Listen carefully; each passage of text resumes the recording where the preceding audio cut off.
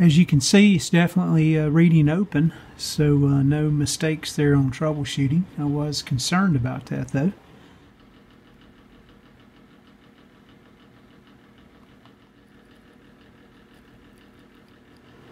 And a few more breaks exposed, and still checking for DC resistance, no luck. And the coil winding itself is in this direction clockwise. Looking at the Litz wire from the IF transformer, looks like it's going to be a 742 or 744 wire. You can see the 7 individual conductors here.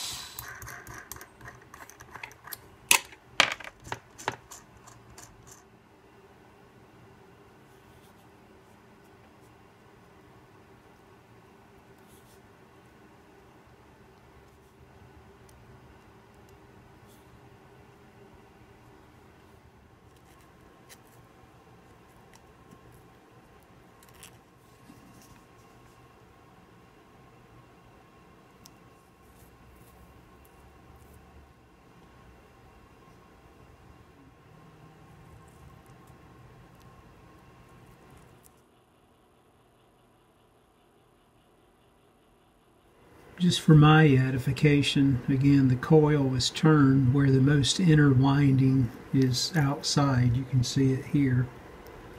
And it connects over to the white lead, existing lead for the secondary, and that's attached to ground on my scope. The other lead with the coil again running, the winding running in clockwise position as such, attaches to the unmarked lead to the positive side of my scope here. You can see I've got the signal generator hooked up and the scope here, so we'll start sweeping on the lower side of the IF frequency of 485 kilocycles.